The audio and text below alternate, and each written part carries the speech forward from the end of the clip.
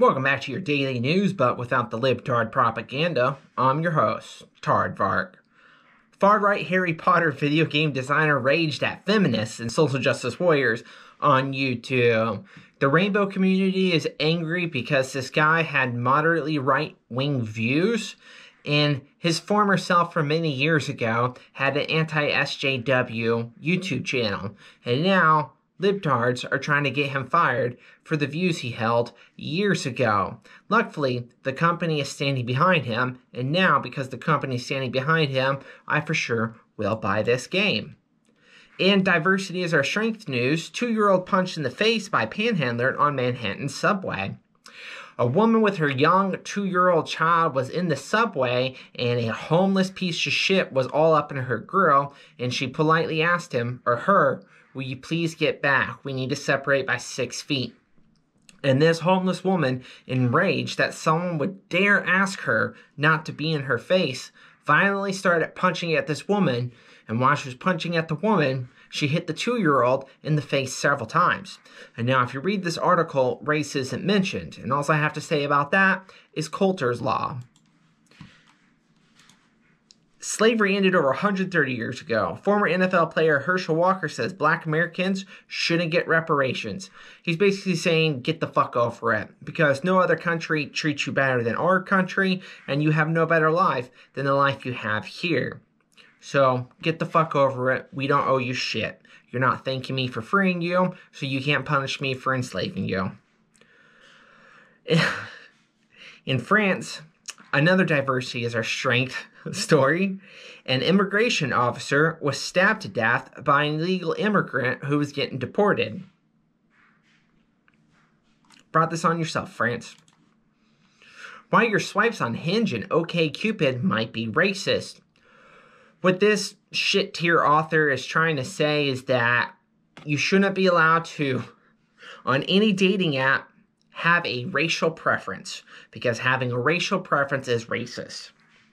Now, if you're gay, it's not heterophobic to sort by gay. But if you're white, it is racist to sort by white. They're making the argument that because black women are the least selected on these dating apps, is because of racism, systematic racism, and it's unfair. And you know, a normal person would see a group of people who's finishing in last place and critique them, give them constructive criticism on how to become more desirable. But we don't live in reality where normal things should happen or normal things could happen. We live in the retard reality where the least desirable group of people gets to complain about racism instead of becoming a better group of people. Kentucky officer fired for feeding Black Lives Matter leader information during the summer protest. Now, you'll never guess the race of this cop. You'll just never guess the race of the cop. Oh, weird. This specific article doesn't show the race of the cop. What a fucking traitor. In the Democratic Republic of Congo, mysterious metal monolith destroyed by mob. Because when you're hopping on a fun trend that everyone is enjoying, of course an African nation, known for their intelligence and their peacefulness, would destroy it. All cultures are equal. Some are just more equal than others. Man who robbed Asian-owned business, shot 3 women, gets 5 life sentences. Now again, it does not discuss the race of the perpetrator, which means Coulter's Law is at play. But there's been a string of incidents for many years now of anti-Asian violence. And typically, people who look like me aren't on film committing these violent acts. But under no circumstances can I critique every single video showing who is committing these attacks. We just have to pretend that America has an anti-Asian problem. It's America as a country. It's definitely not a particular race. How dare you think that, you racist? A legacy of systematic racism. Black students, especially boys, still being suspended at far greater rates. This article specifically goes over California and how black students from kindergarten to 3rd grade are disproportionately suspended and expelled from school when compared to their white counterparts.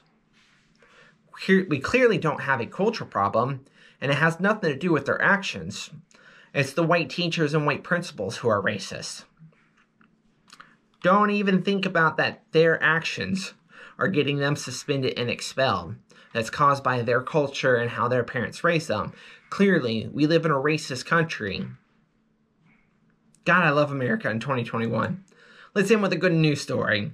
Huge amounts of lawmakers staff seeking therapy after Capitol Hill riots. Good, you get what you fucking deserve. And that's been your daily news, but without the libtard propaganda. I'm your host, Aardvarks.